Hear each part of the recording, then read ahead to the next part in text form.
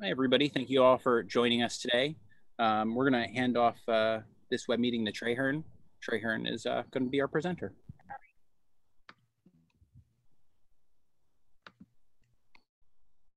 Thanks everyone for joining us this morning or this afternoon, depending on where you're at. Today's presentation is about the criminal justice system and its impact on the Black community, and we'll also talk about some solutions. Dave, if we can go to the first slide.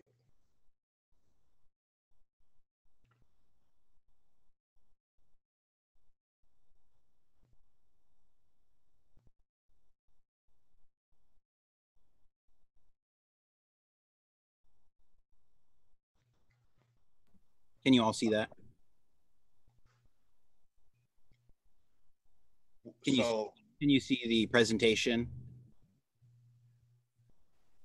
Yes. I can. You should make it full screen. I think there should be an option. Looks good. I believe there is a full screen version somewhere, but I don't know why I can't do it. This is good. Okay. Can everyone see It looks good to me. Thanks, guys. Okay. So this summer, over the last, I would say for the last 7 years here in Minnesota, the police accountability movement in the city of St. Paul and across Minnesota has really heated up. We can go to the next slide too.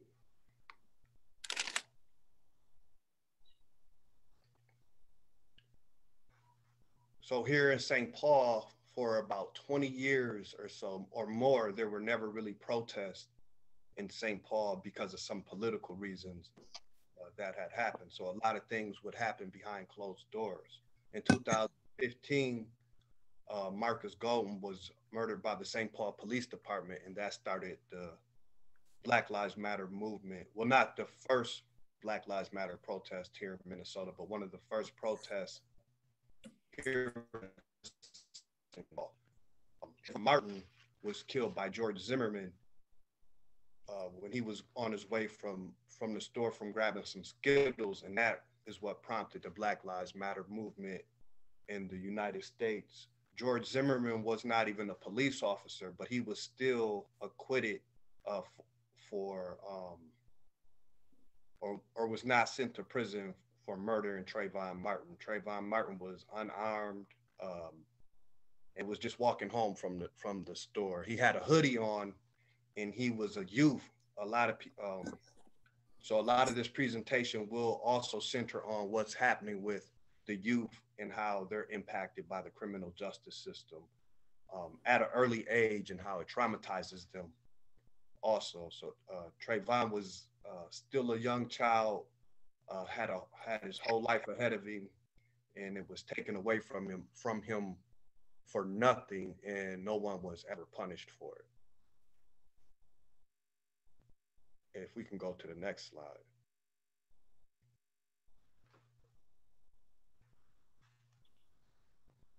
So Mike Brown was also leaving a store, had some interactions with the store owner.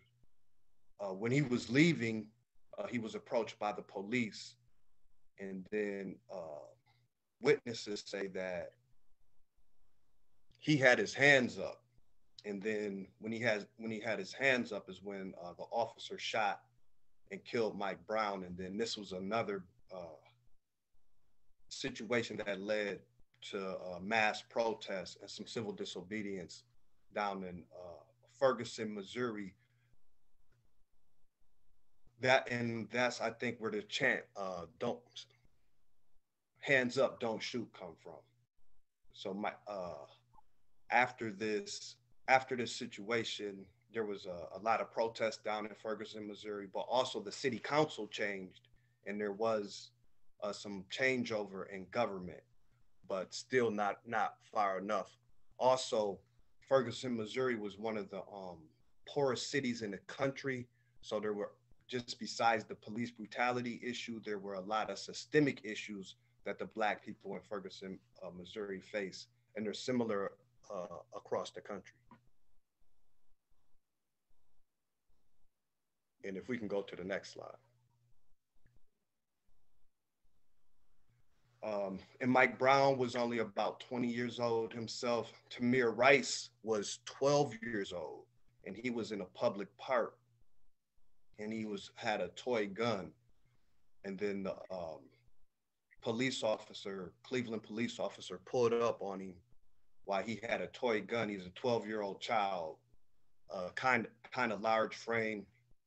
And then the police pulled up on him. It was instant. There was no time, really no negotiation. The police got out the car and killed him. And that police officer was never convicted of killing this child.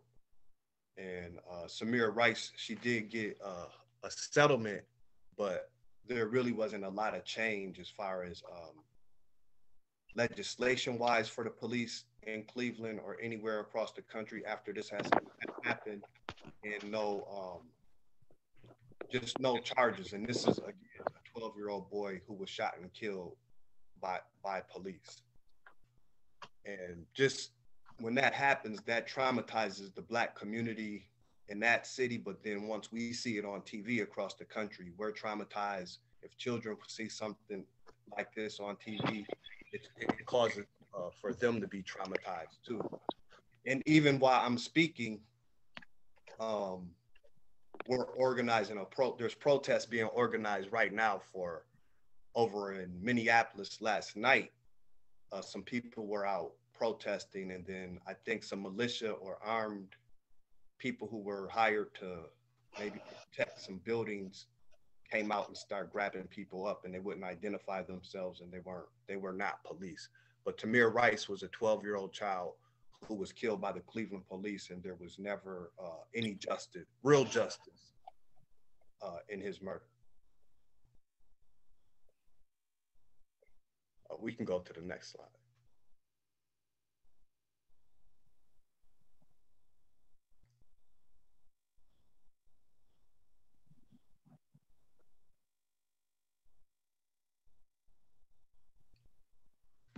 So Marcus Golden, in 2015, Marcus Golden was murdered by the St. Paul Police Department. He was outside of an apartment building, and the police came there. They say that he had a gun, but he didn't. When I remember this vividly too. They said that he had a gun, but the first story came out. The first time the news reported on it, there was no report of a gun. But then by 2 p.m., they said there was a gun found at the scene. So this is when we started talking about, Ben, right at the end of the presentation, we can ask those questions.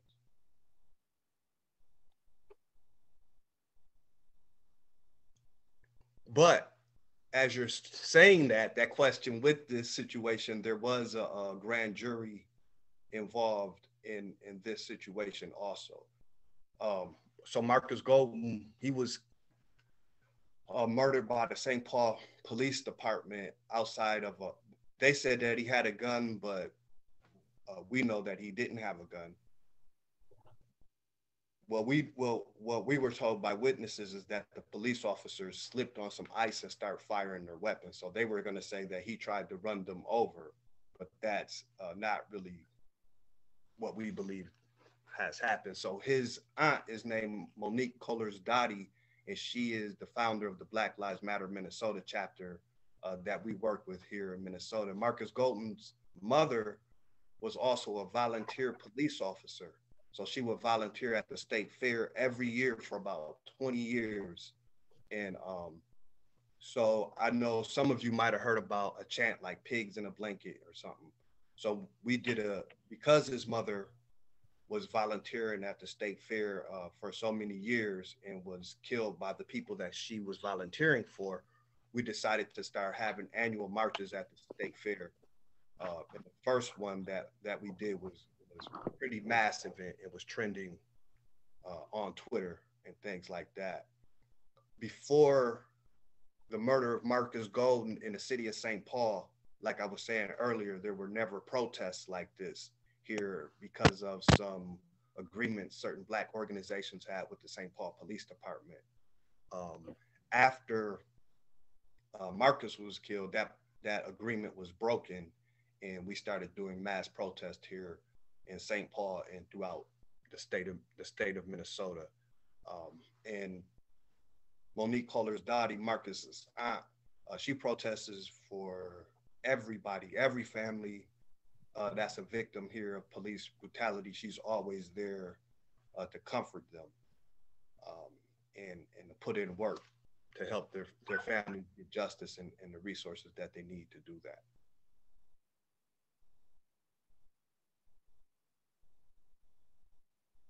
And hopefully, but because she does that, you know, it's been hard for her to work on Marcus's case. So right now she's kind of starting to refocus and start working more on Marcus's issue. If we can go to the next slide. Could you please mute your microphone if you are an attendee?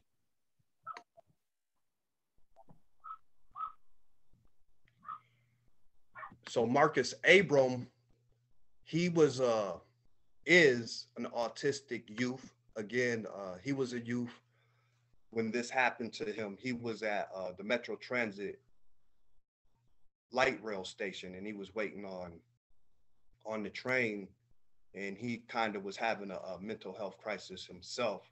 And the police approached him and ended up knocking him out to where he fell on the train tracks from the platform. And he said, when we spoke with him, he said all he remembers is waking up in the hospital and, you know, suffering and stuff like that.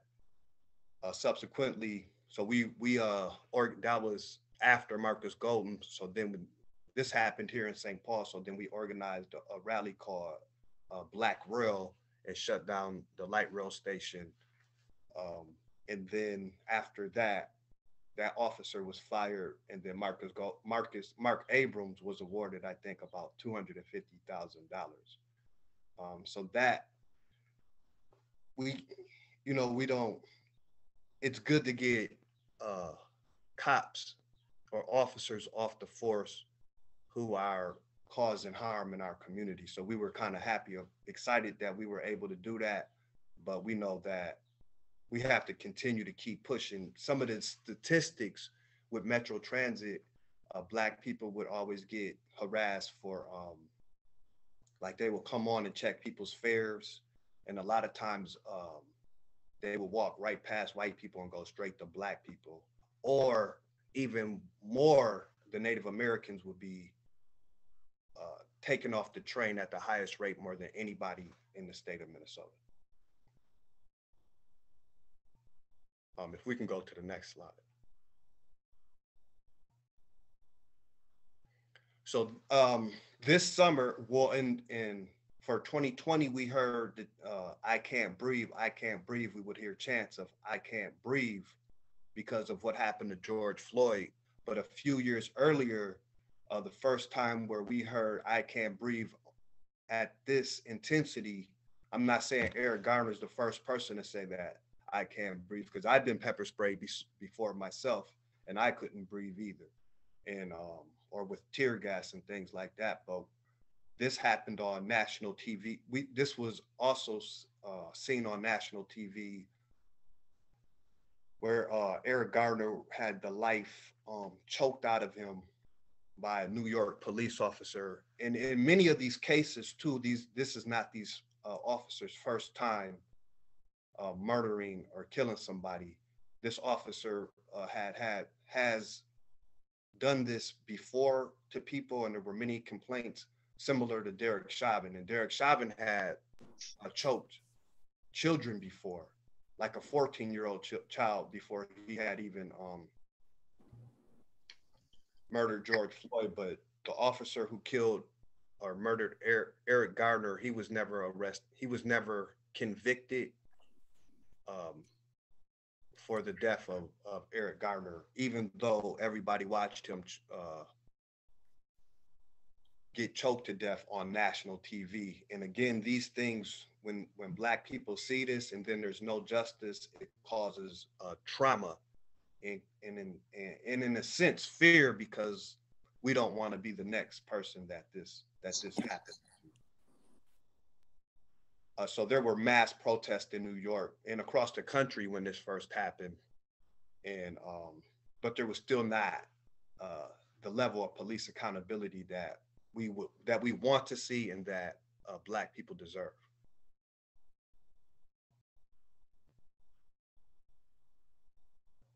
And if we can go to the next slide. And I actually, so there's a woman named Kimberly Handy Jones. She just last weekend, she was up here and she gives headstones to families who have lost a loved one to police violence. So we met Eric Gardner's mother. She was here and she has received a headstone. Last weekend, Charlena Lyles' family was here. She was killed. She was a pregnant woman who was killed by police in Seattle. Alton Sterling's family was here last week. He was killed by the police in Louisiana. Phil Quinn is a Native American who was having a mental health crisis, and his family called the police for help. When the police came, they say that Phil had a knife, and that and so that's why they killed him or shot him several times until he died. They said that he rushed at them, but there were no tasers used. There were no like rubber bullets used. There were other means that we think could have been used before they went right away to killing him. And the murder of Phil Quinn is still impacting his fiance at the time and their children. When we did, we had a rally for Phil. It was called Black Marathon, and we every year they would have a big marathon here, and we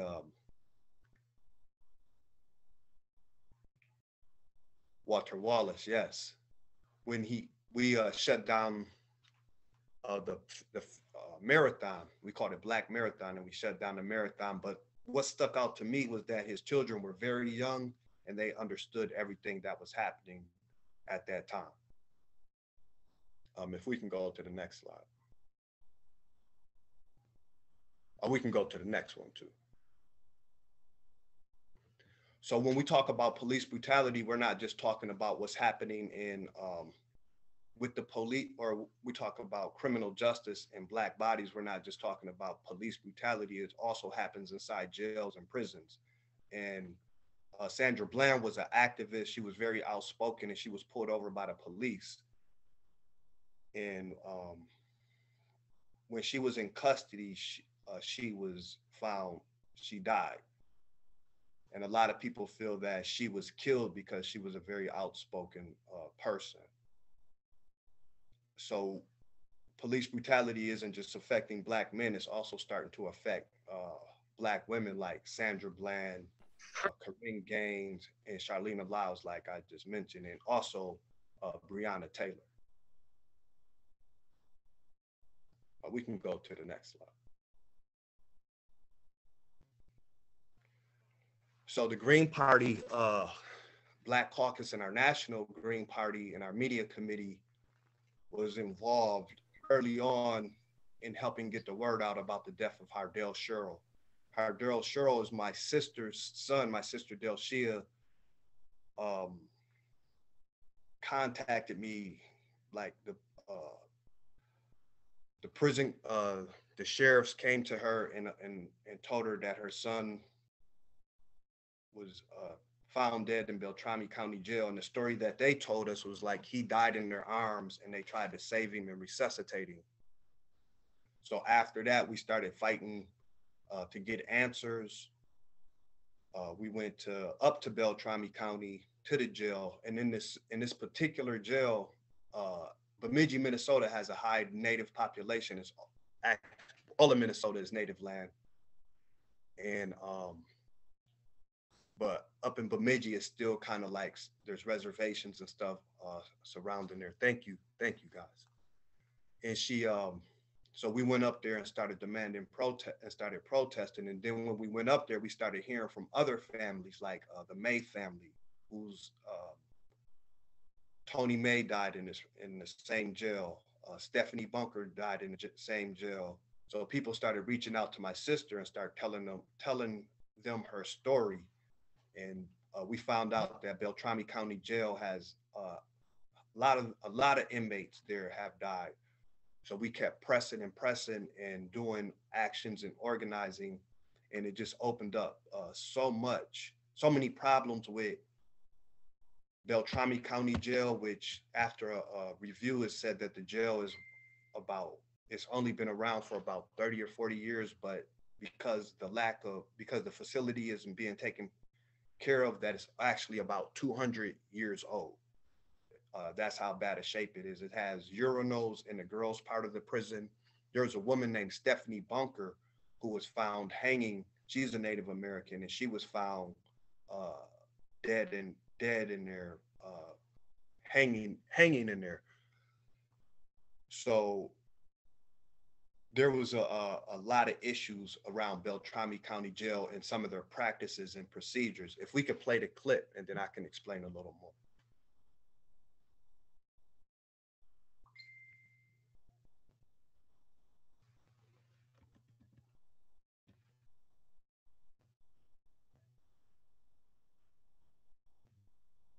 Can you guys hear it?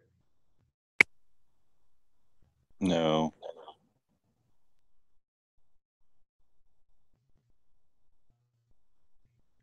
Is there something where the volume needs to turn up or? Well, so basically is what's happening here is this is Katie Wright with the sunglasses on, and then Delshia Perry is in the middle. That's Hardell's mother, and then this is a nurse who has the microphone, and she was the whistleblowing nurse who told what she seen happen with Dr. Leonard, who we call AKA Dr. Death. Dr. Leonard is the owner of Men Correctional Facility, and Men Correctional Facility offers health care to inmates in jails in Minnesota jails. He's also inside Iowa and I think North Dakota. So right now, just last week, there's a hearing about whether he's going to be able to continue to practice medicine earlier this week. But he's Men Correctional. So once Delshia started doing these rallies and this actions, this woman came forward. There was after the initial, first they said he died in their arms and they tried to resuscitating. When we kept pushing, the body camera footage was released, and we found out that they left him lying on the floor for up to 8 hours to die. And so what she's explaining right now is what she's seen when she came into the jail, and that she's seen he was in his urine, he was in his diapers, he laid on the floor for 8 hours, he couldn't reach the thing, and they basically just watched him die. They tried to say he died of pneumonia, but he died of Bernays is hard for me to pronounce it. Bernays syndrome. So where your face starts to droop and you start to become paralyzed. But if he would have been rushed to the hospital like the doctors told him, like he was supposed to be, he would still be alive today. But the work of Delshia Perry on the Hardell Sherrill case has led to 55 new investigations into deaths in Minnesota jails that have happened since 2015. We can go to the next slide.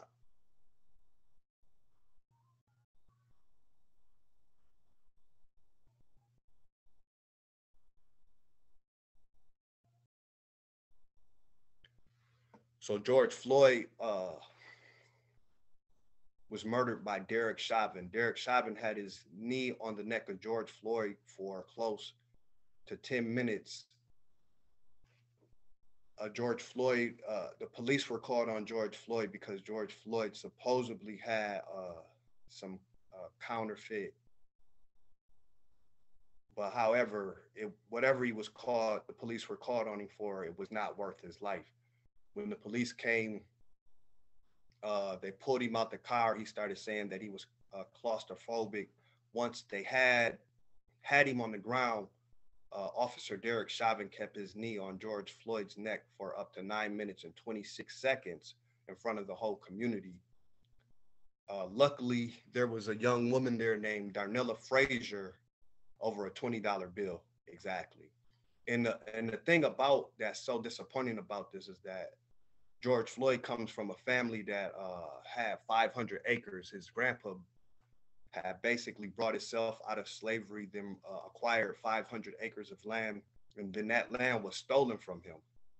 So we think if that didn't happen, George Floyd wouldn't have even been in Minnesota and wouldn't have died over $20. A lot of land was stolen from Black people, or Black people lost a lot of land throughout the years through different means, and that impacts our generational wealth. And if we can go to the next slide.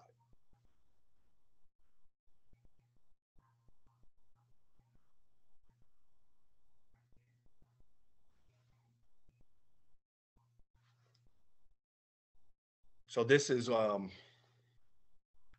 some new body, well, it was not new, well, it was body cam footage that was released. I didn't want to show the actual knee being on his neck because I know we've all seen that, and it has been very traumatizing. But if we can play this clip, and then we'll talk about it some more.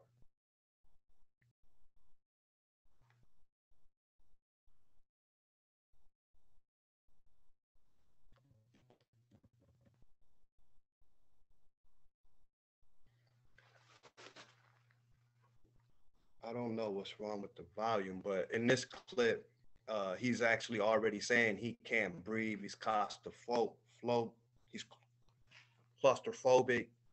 He's letting the officer know that he's not a bad person and that he's having problems breathing. And so the police are starting to force him inside the car. And then this is what, after this, they pull him outside the car. And then that's when Derek Chauvin arrives and puts his knee on George Floyd's neck for close to 10 minutes. So this incident was right in broad daylight. There were community members there. There were children there. There were several children there, and some of those children live streamed what happened. And the whole nation got to see what happened. And then this led to civil unrest here in Minnesota and throughout the country, and some of the biggest protests in American history.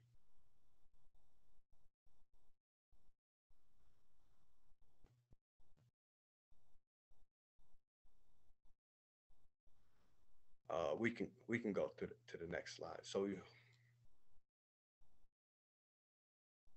yeah, so after the murder of George Floyd here in Minnesota, the community came together and started having mass protests. The site of George Floyd became a memorial where people from all over the country would come to visit, to see the outpouring of love and support. There would be food out there. There would be music out there. It would just be it was a community that was starting to grow, and that energy was spreading all throughout the Twin Cities, even over into St. Paul and other places where people were just really looking out for each other. If you would go to George Floyd Square, there would be food. There would be if you needed, there would be diapers, there would be milk, there would be everything that people, not just to sit there and eat, but you could for those who needed it, they would be able to take all those things home too. So that was some of the good things that came out of the George Floyd rebellion, all the new connections and new organizations that were born out of it, and the awareness of the police brutality that's happening in the United States and how it impacts Black community members. And how we were saying earlier is we're starting to see more incidents where women are becoming victims of police brutality, like Corinne Gaines, who was killed by the Baltimore Police Department. Charlena Lyles was killed in Seattle. We talked about Sandra Bland, and then Breonna Taylor was murdered in Louisville, Kentucky, due to a no-knock warrant when a police officer came to her house and didn't announce who they were. Her boyfriend at the time fired back, and then the police fired and ended up killing Breonna Taylor.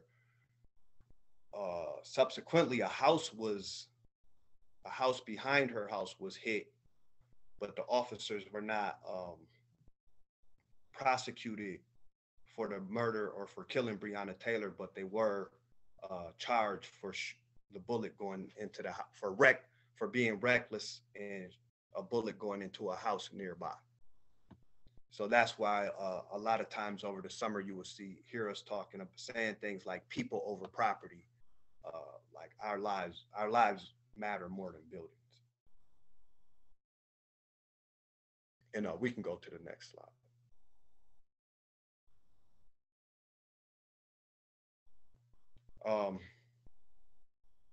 Again, Dante Wright, only about 20 years old, and he was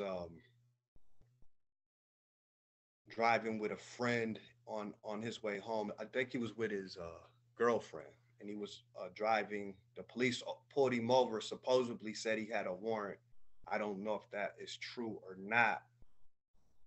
When Officer Kim Potter approached him, there was some type of small struggle, and then she reached in her pocket and started saying taser, taser, taser, taser, and then she ended up shooting the 20-year-old, and then he died as a result of that. She said she thought her gun was her taser, but she's been on the force longer than Dante Wright has been alive.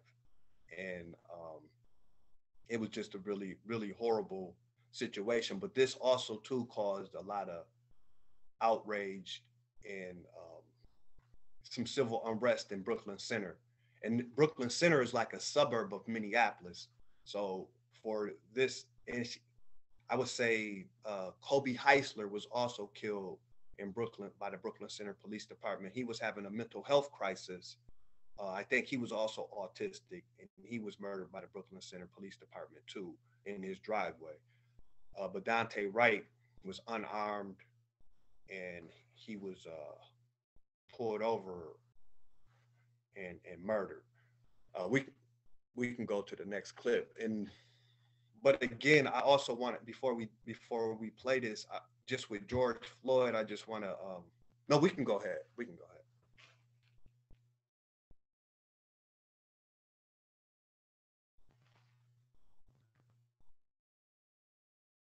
I don't know what happened to our sound. So in this clip, it's going to actually show what happened to Dante Wright during that traffic stop. And this is what we talk about when we talk about driving while black. And this is Dante Wright's car. And if we could hear the video in a minute, you'll be able to hear her saying taser, taser, taser before she ends up killing him.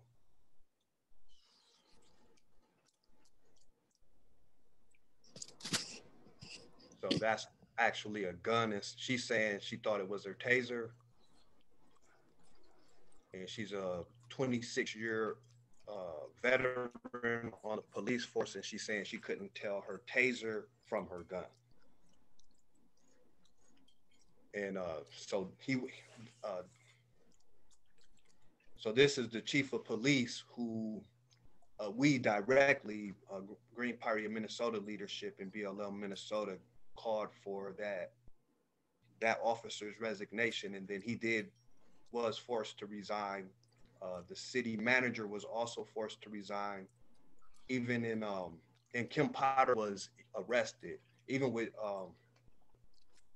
George Floyd, when Derek Chauvin and the other officers were arrested, that had never happened in Minnesota before like that, where in that quick of time where officers were arrested. And we don't think they would have been arrested if there was not civil unrest and mass protests in the streets and people demanding something be done about it. That's Dante Wright's mother, who you've seen it in the last clip, Katie, and she's been out demanding justice for Dante too. That people, his family and community members want to see. Kim Potter was arrested for like an accidental shooting of Dante Wright, but people wanted to be for murder, like murder 1 or murder 2. And again, Dante Wright's only 20 years old, basically still a child, and we're seeing how the theme of Black children being either traumatized by police or killed. And so after George Floyd happened, and Dante Wright happened after George Floyd, and again, those protests and the civil unrest is what led to is the host muted? Maybe that's it. Diana said the sound could be not working because the host is muted.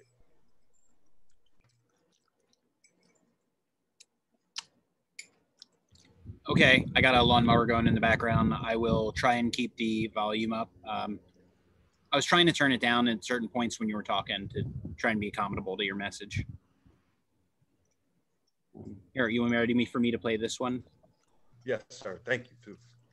Columbus's police department and mayor say they've never released police body camera video so quickly, but they wanted to be transparent here.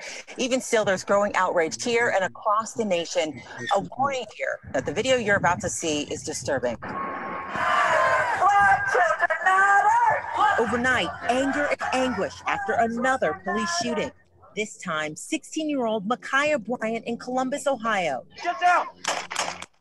On Wednesday, the city released more body cam video capturing Bryant's final moments. Regardless of the circumstances, a 16-year-old girl lost her life yesterday. Police say the teen was threatening 2 other girls with a knife.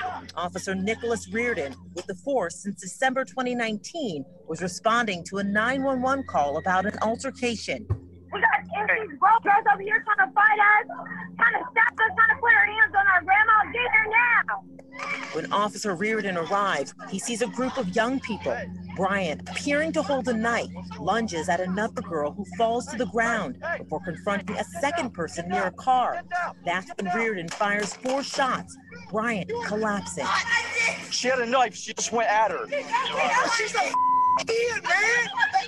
Officers performed CPR on Bryant. Come on, stay with Micaiah. She was pronounced dead at the hospital. The state has launched an independent investigation. We have to ask ourselves, what information did the officer have, and what would have happened if he had taken no action at all?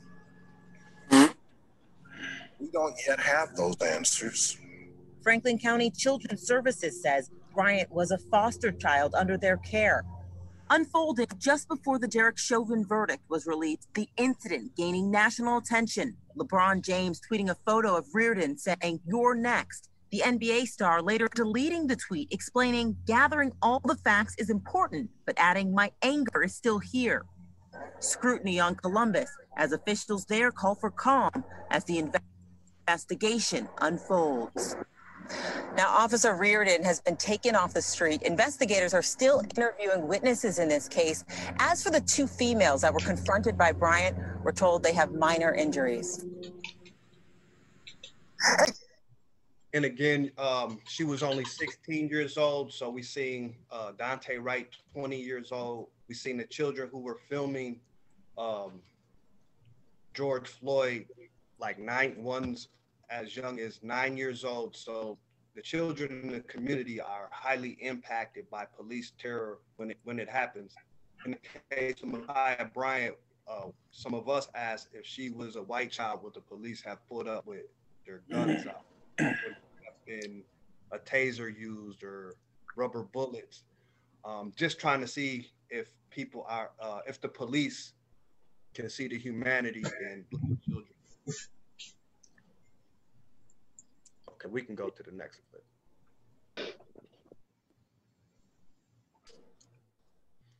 And so one of the hardest parts during the George Floyd trial was seeing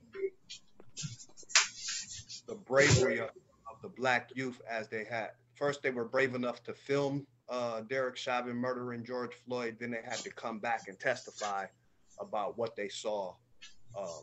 So if we could play the clip. I'm deleting you. I met someone. Oh my God, what happens now? And you. This witness is a minor, as you can hear, so we're not going to see her. We will only hear her. Let's listen. 10. And then you got a 10th birthday coming up. Yes. What grade are you in? 3rd. Do you have a cousin named Darnell? Yes. Do you remember going with her sometime last year in May? Yeah. You have to let me finish my question, but do you remember going with her to Cup Foods? Yes. And you like going to Cup Foods to buy snacks? Yes. Did you go with your cousin Darnella sometime in May of last year to get snacks? Yeah. Let me show you what's Exhibit 14. No?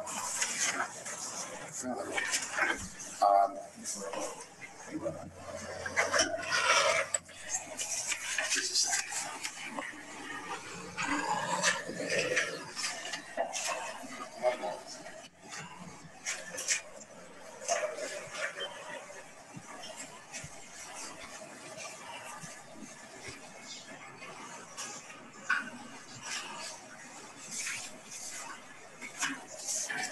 Okay, they're showing you what's been marked as our exhibit number 13 and asking, can you see the two people Yes. in the front of that picture?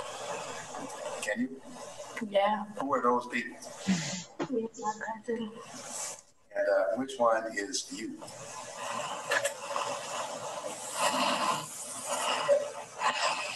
All right. And so the little one with the word love on her shirt. Yes. Now you went into Cup Foods to get your snacks. Yeah. And when you came out of the Cup Foods, do you remember what you did next when you came out? I saw the officer put a knee on neck on George Floyd.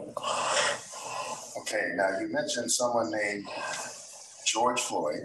Yes. Did you know George Floyd before May 25th? I can hear it. Could you say that again? You can't hear it? No. Okay.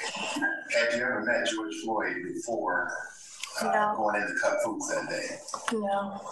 As far as you know, had you ever seen it? No. Now, when you came out to where your cousin was and you saw George Floyd, was there a policeman there? Yes. Do you remember what the policeman or policemen were doing? Putting a knee on neck with George Floyd. If I showed you a picture of a policeman, why don't I just do that? Exhibit 17.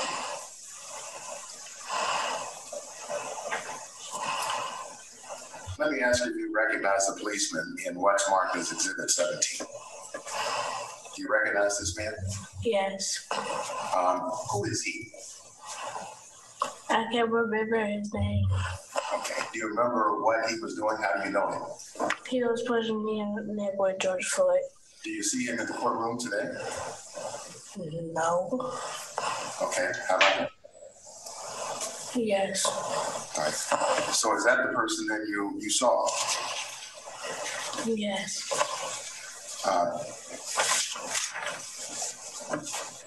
So you saw a knee being put on the neck of George Floyd.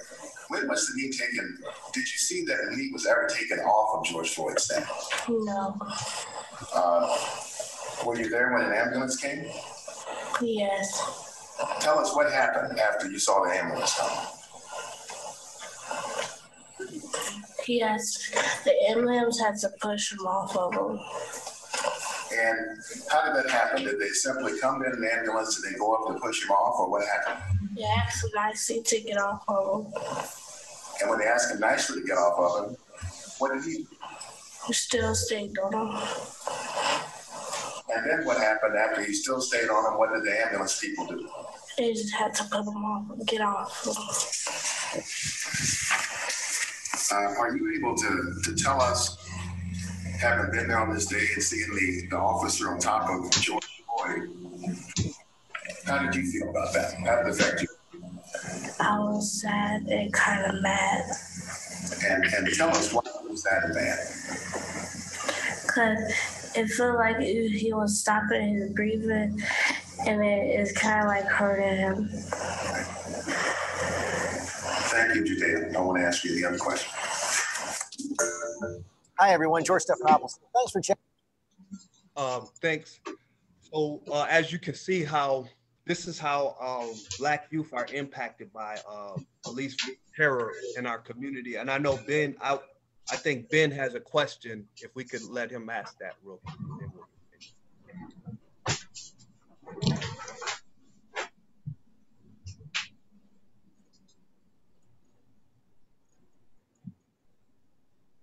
Ben, I believe you could unmute yourself and you should have the ability to speak. And Trahern, just for a time check, I wanted to let you know that it is 1:20. This wraps up at 1:50, so about a half.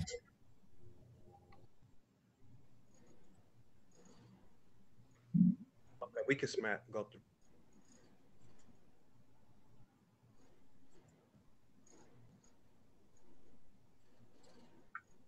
We can go to the next clip.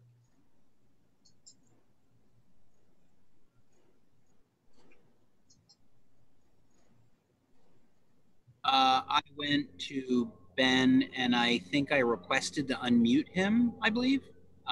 Did you said he had a question? Yeah.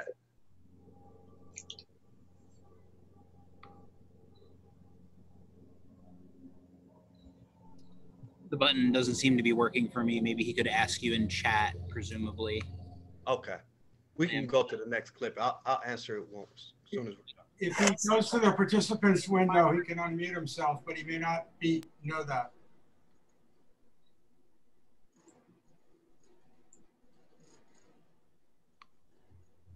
Yeah, he can.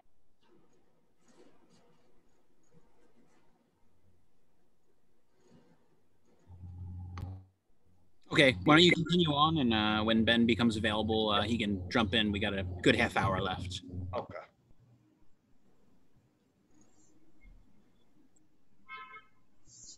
Would you like me to play the video first? So yeah, yep. And this is just keeping on with the theme of how the children are impacted by police terror in the community. The Minneapolis teenager whose cell phone video of Derek Chauvin's deadly arrest of George Floyd sparked worldwide protests wept on the witness stand as she described what she saw that day. More on the second day of the former policeman's murder trial in this report. Would you tell the ladies and gentlemen how your viewing, experiencing what happened to George Floyd has affected your life? Day 2 of the murder trial of ex-Minneapolis cop Derek Chauvin brought emotional testimony from at least 2 eyewitnesses to Chauvin's deadly arrest of George Floyd last May. Darnella Frazier, the teenage girl whose cell phone video of the incident was seen around the world, cried when recalling that day, her face kept off camera due to her young age. When I look at George Floyd, I look at my dad, I look at my brothers, I look at my cousins, my uncles, because they are all Black. And I look at that and I look at how that could have been one of them. It's been nights. I stayed up apologizing and apologizing to George Floyd for not doing more and not physically interacting and not saving his life. But it's like, It's not what I should have done. It's what he should have done.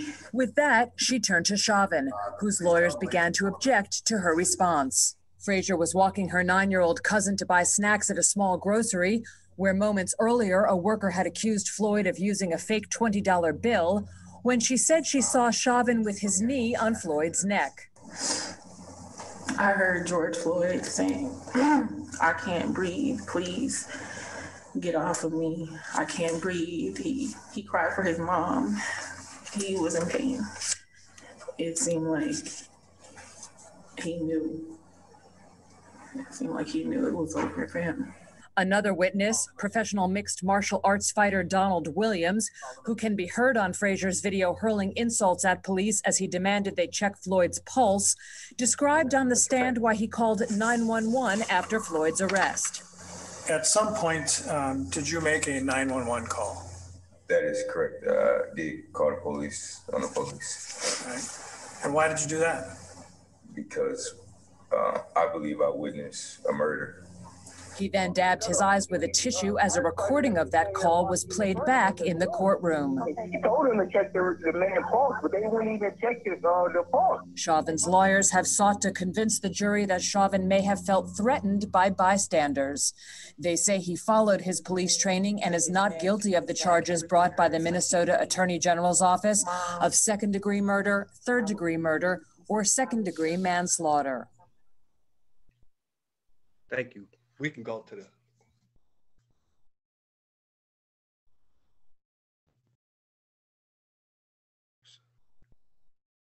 And then, so just to reiterate, a lot of these with Derek Chauvin would not have been arrested if there wasn't some form of civil unrest.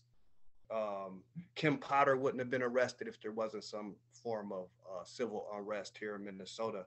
Eventually, when the chief of police first seen the video, he thought that it was okay. It was not until activists stepped up and started putting pressure on the city that there was an arrest made and that the chief felt that it was wrong. We can go to the next slide.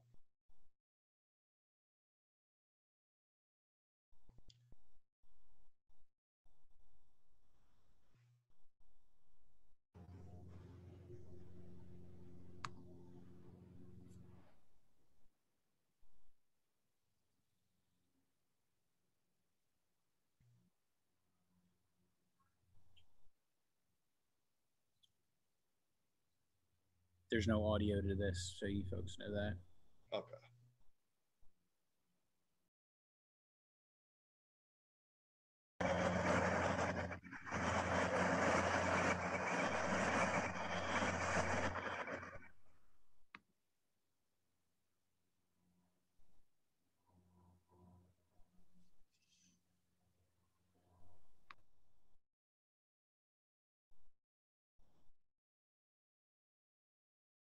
Thank you. And then we could just slide through the rest of these too.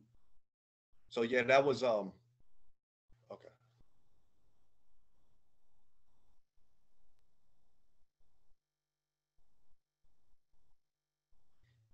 Oh, so that was a protest that we also had here in St. Paul for Desmond Knight is again another child. He's 13 years old. There was a raid on his house and he was choked and lifted off. And we're still trying to get the body camera footage of that incident. We can go to the next slide. And this was an actual school walkout that was happening during the protest. And I think some of the kids were being texted the N-word because they had started a group. So the youth themselves organized a school walkout and had a march. This was at White Bear Lake High School.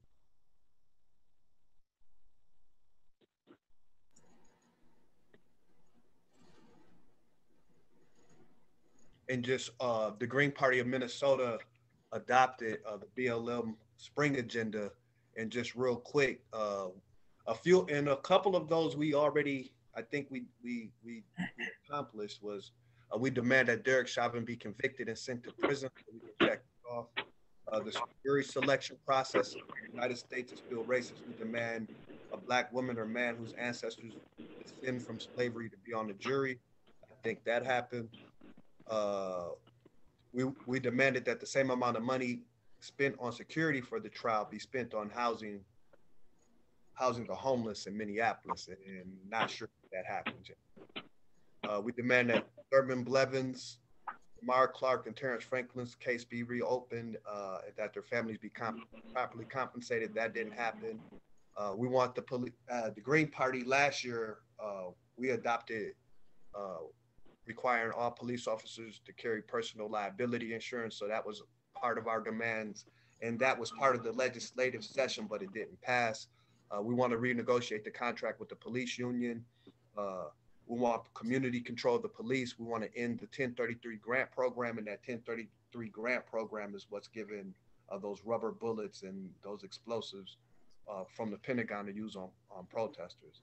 We want a national database of killer cops. We demand that the Hardell-Sherrill Act be passed into law. And we can check that off because that was passed into law during a special session. We demand that the families of stolen lives be granted access to any body camera footage within 24 hours of related that results in death. We didn't get down to 24, but I think the governors got it to 5 days. And then we demand reparations for the American descendants of chattel slavery that addresses the criminal injustice system and stopping police terror in the United States. So the St. Paul City Council did pass a resolution to start working on that issue. So we did check off some of our demands, and because of time, I'd like to open it up to some questions. All right, we're gonna Tahern, if you could go back to the chat, maybe address any your particular order. I'd also like to ask Kathy if you would be to hit mute on your microphone. Occasionally, we get some background static from you.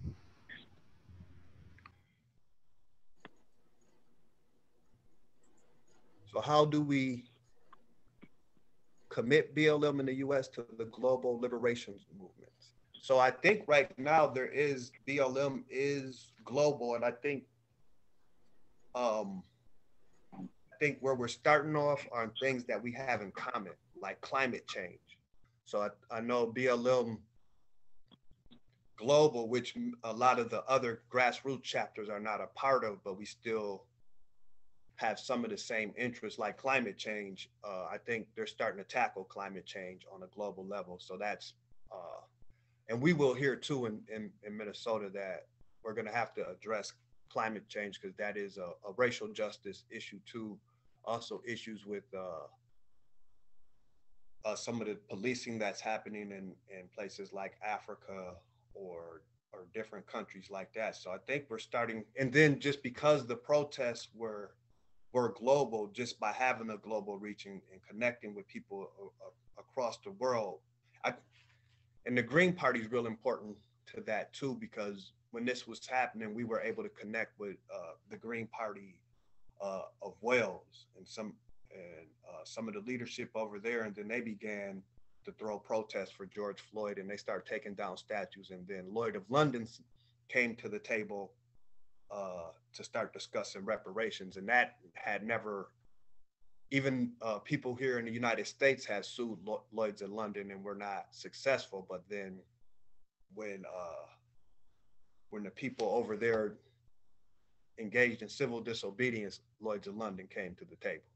So I think we kind of already had the Green Party, BLM, we kind of have the infrastructure in place to kind of get the global movement going on more, but I think ours should be more grassroots.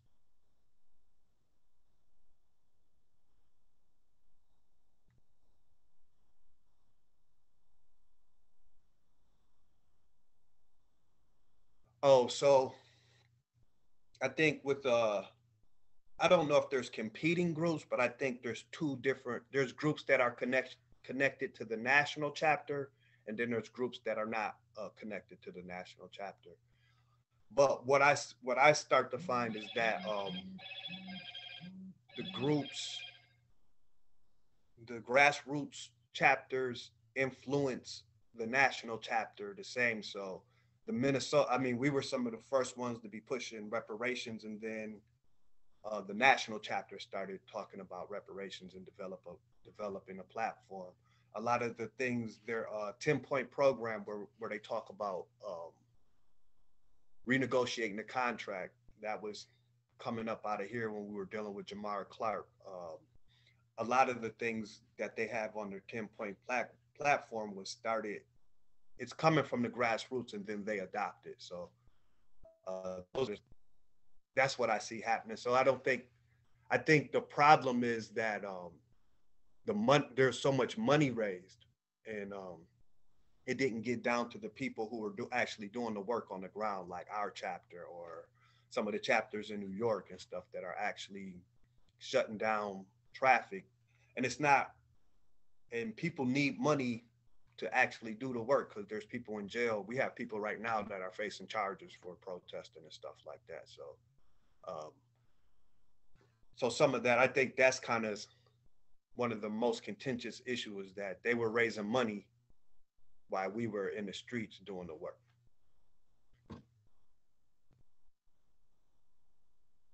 And then I urge Greens and activists to be strategic in calling for reforms that advance the changes we want without alienating and entrenching grassroots people in the police. Well, I don't want to, we definitely should not alienate grassroots people, but I mean, I don't want to alienate the police, but the police alienate Black people.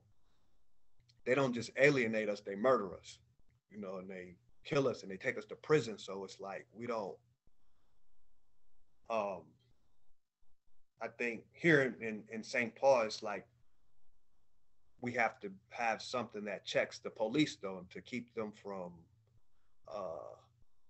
just running amok and just killing people, murdering people. Not even that, just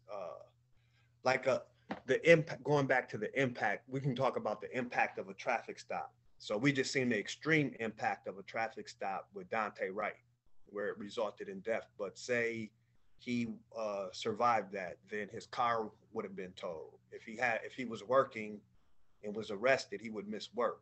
Then he'd have to pay, I think it's $160 for the tow. And then each day it's like $25, $30. The median income for the Black family is in the United States is $17,000.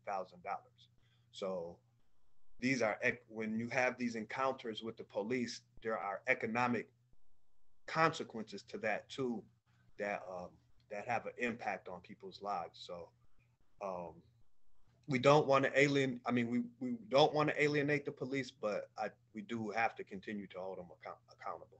And here in Minnesota, when Derek Chauvin's the second, since 2000, there's been 400 people killed by the police, and Derek Chauvin is only the second person to be convicted in Minnesota history. And the first one was Muhammad Noor, but he was Black, Somalian, Muslim. So we kind of expected that to happen. If I may, I just wanted to give you a 10-minute warning. Okay. Oh, and then Mr. Schoeneman's he just posted in the chat, going back to what George Floyd Square and what it meant to people. So the group, I think when the initial group had a list of demands, what they should have added was, we have these encampments or where we shut stuff down and people can't go there.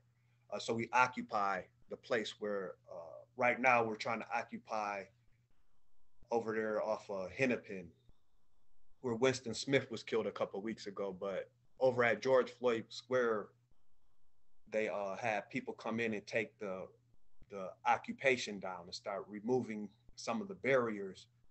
And part of their list of demands should have been to make George Floyd Square a historical monument, and it could have fell under the Preservation Act, where that street wouldn't have had to be opened up like that, and people could have came So right here on Summit University, because some of those houses are historic, they fall under the Historical Preservation Act. And you can't even, like, sometimes you can't even build fences on some of those properties. So that same thing could have applied to what happened at George Floyd Square. But now, since they tore it down, what they're going to try to do is build like condos and gentrification, basically, is what might happen to George Floyd Square if people can't push back. So this initiative that Mr. Schooneman is talking about trying to make George Floyd Square a historical monument. And Ben had a question. I don't know if is he still with us? Yeah. Ben, did you want to actually ask that question, or? I believe you should be able to unmute yourself, Ben.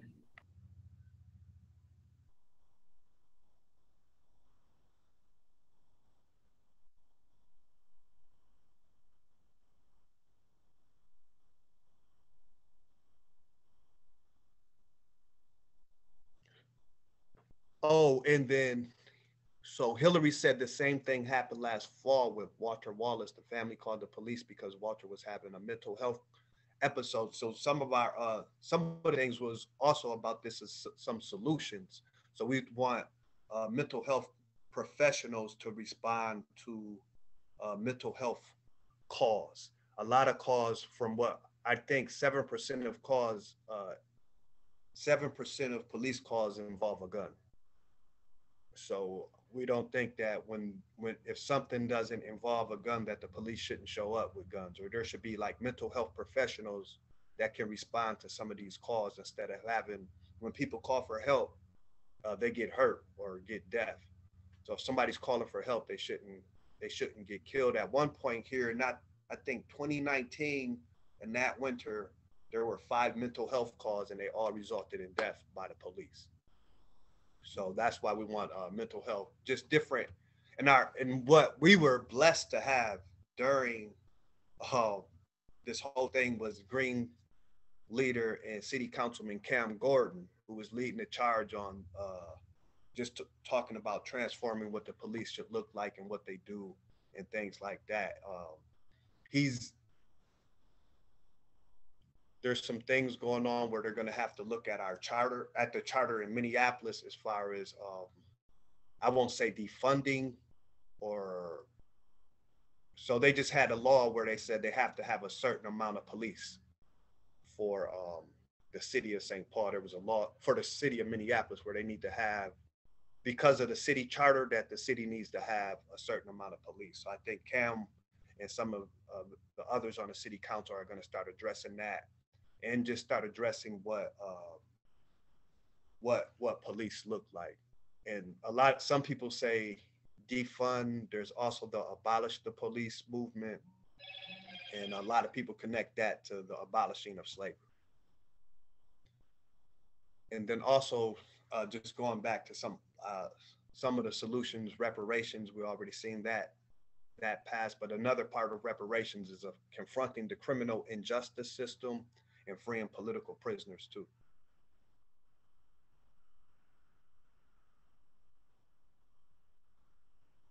Ben had asked a question about grand juries, and I think I know, and I think activists are looking for anything that's going to help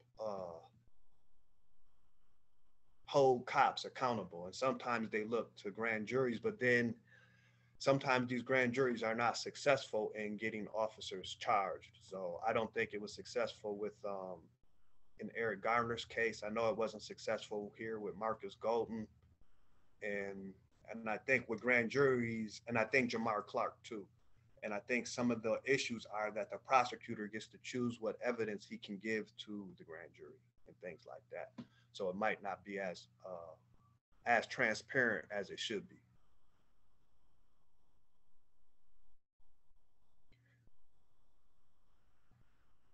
And then with Derek Chauvin, there were actually the thing about his conviction was Minnesota hadn't passed any new legislation, and still really hasn't passed any, besides the Hardell-Sherrill Act, any tangible legislation around policing. So Derek Chauvin was convicted off laws that already exist on the books. And I think that should happen more. We definitely want to put in new legislation to hold police accountable. But if we just follow the law, I think that we could see more convictions and stuff. And hopefully just stop the police from killing us in the first place. 3-minute warning. Wow, this went by. Are there any more questions?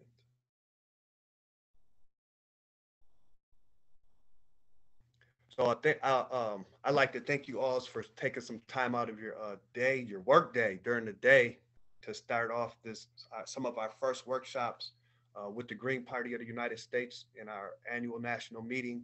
We have a lot of great workshops ahead of us this week, so please enjoy yourself. But while you're out, please start having this conversation about policing in the United States, and